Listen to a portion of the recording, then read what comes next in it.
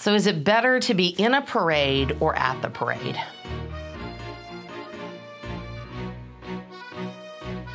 Each has its upside. I mean, I love being at the parade with friends, and you've staked out a spot and you're cooking and hanging out and all of that.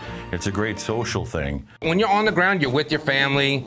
You're not, I guess, not secluded to a float. If it was okay weather and it could be potentially bad, I'd rather be on the parade route, because if it rains and you're on the float, you're stuck. If you're in the parade route, you can actually go find some place to be besides in the weather. Better to be out the parade. I think it's more fun. The parade is for the people at the parade.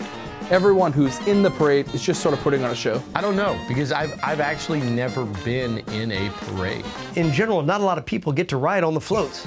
But there's something really energizing and adrenalizing about being in the parade. I like to be in the parade because I can see the craziness from a distance. When you're in the parade, you have this faux sense of being in control. You know, you really feed off of that mass hysteria. You're on a float and you're throwing beads and you've got a lot of them to throw, and people are just, that's fun.